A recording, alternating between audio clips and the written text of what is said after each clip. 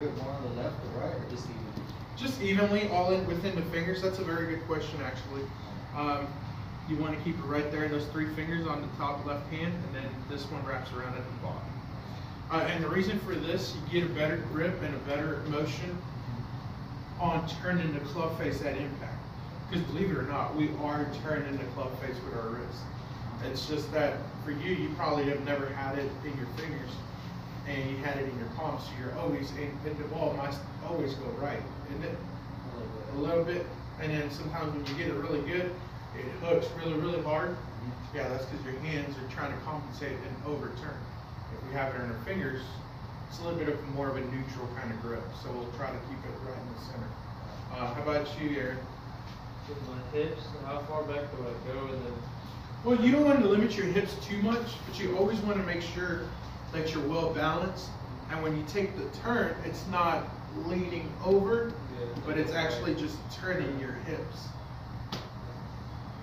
So take your club, place it right in front of you. Okay, all I want you to do is turn your hips. There you go. Yeah. See how you're swaying out though? yeah. Yeah. Try to keep your knees and everything. There you go. Way better. Good. So what about you, Guillermo? I need to focus on keeping my head down instead of moving all over the place. Yeah, I like your swing. You got a very aggressive swing. 1 speed and 1 speed only. I really like that. The one major thing though that's kind of throwing you off balance is actually your head. Obviously, like we talked about.